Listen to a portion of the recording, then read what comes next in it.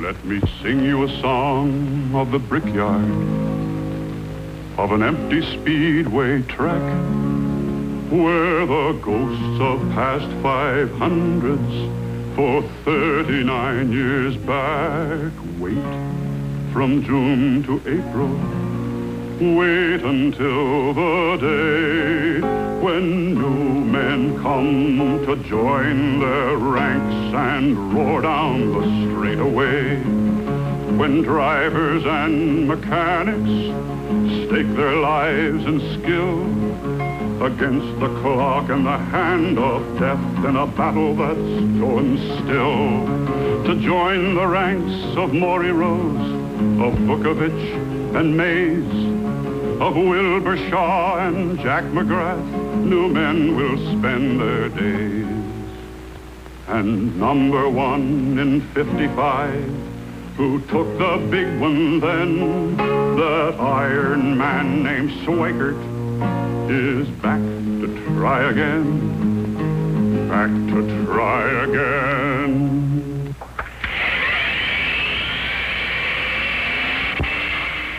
Swikert fires up. The bellow of his engine roars through Gasoline Alley as the fastest racing cars in the world stand ready to answer his challenge.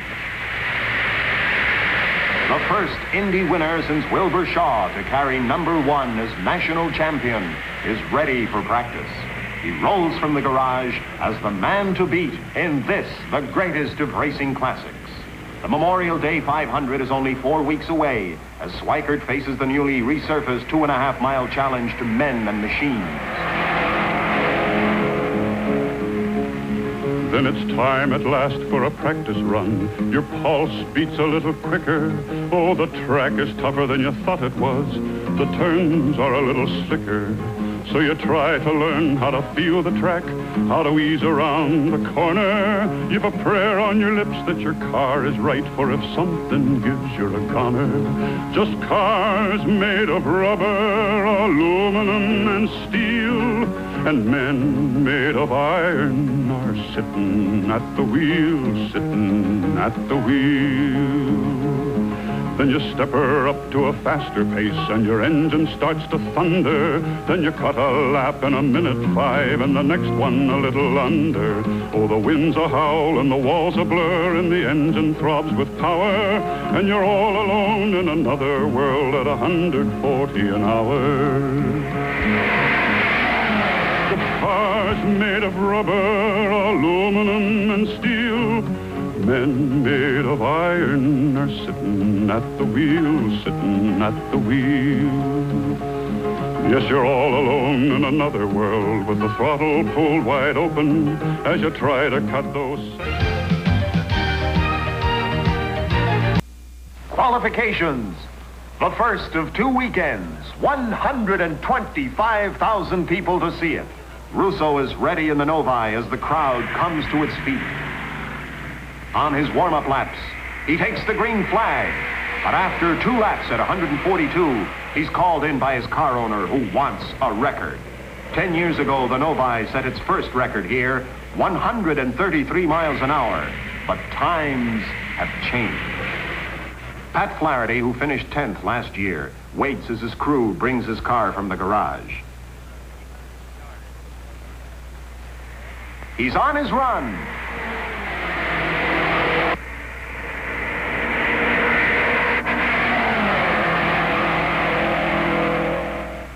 And sets a new record of 146 miles an hour on the first lap. Through his 4-lap run at an average speed of 145.5 miles an hour, a spectacular performance. Jack McGrath's official qualification records for 1 and 4 laps are shattered. Car owner John Zink beams at the new record holder. They can really travel on this track, and Flaherty has set the pace. Johnny Tolan on his way. Qualifiers are pushing harder than ever before. He takes the flag, and the wheels begin to spin.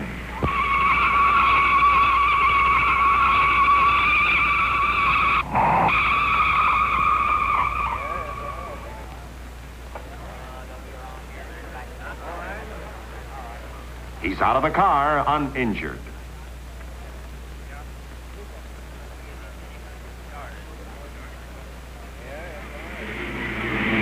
Late in the afternoon, the Novi tries again.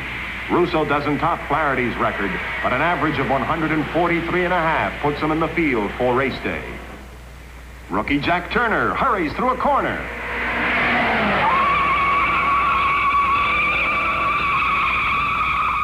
It's the slow way around. When the weekend ends, 29 cars have qualified.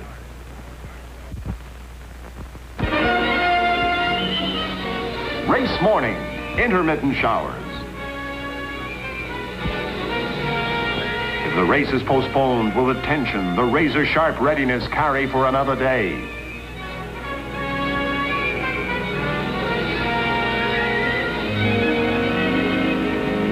The faithful fans pour in, and suddenly, an hour before the race, the skies clear, and the Purdue University marching band scatters the gloom.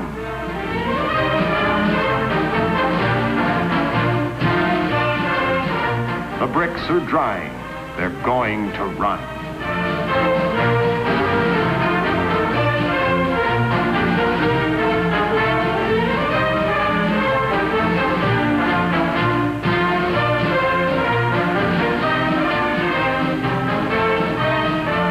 The famed pagoda looks down once more at a stirring sight. Coming to the starting line are the fastest racing cars ever to compete at Indianapolis. The old qualifying records are buried by 31 cars that top 140 miles an hour. This may be one of the bitterest contests in Speedway history. The fastest car in the field is only 7 miles an hour, quicker than the slowest.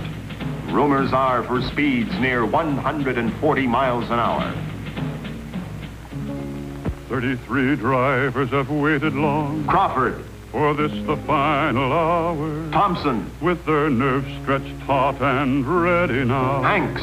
To unleash all the power. Agabasian. Of roaring motors all in tune. Bryan. By skilled mechanics ready. Ruttman. And now the pace lap coming up. Swikert. And you gotta take it steady. Flaherty. The balloons rise quickly in the clearing skies. Then Speedway President Tony Hulman speaks the historic words. Gentlemen, start your engines.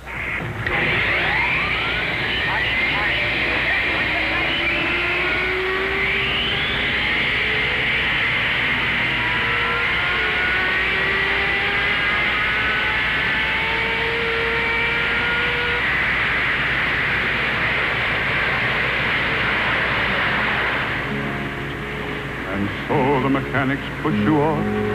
Their biggest job is done. And they tell you, take it easy, but hurry home.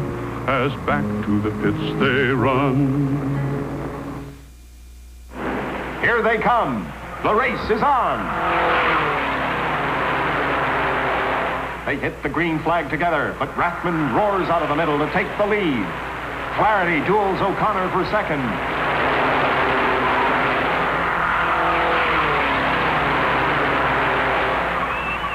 Rathman is moving away.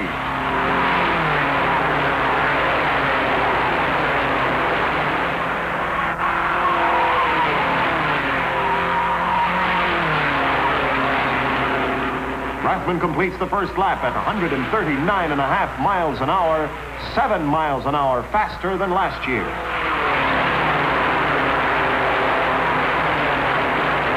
Bettenhausen moves into third behind O'Connor. Flaherty, who started on the pole, drops to fourth.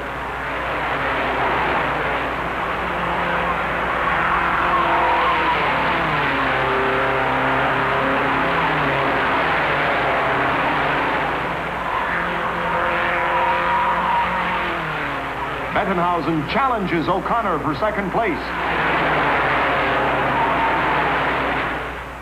Going up the backstretch, O'Connor in number 7 takes the lead, and Bettenhausen, staying right behind, slips into second place. The lap speed moves to 142 miles an hour, with 3 cars maneuvering through the turn inches apart.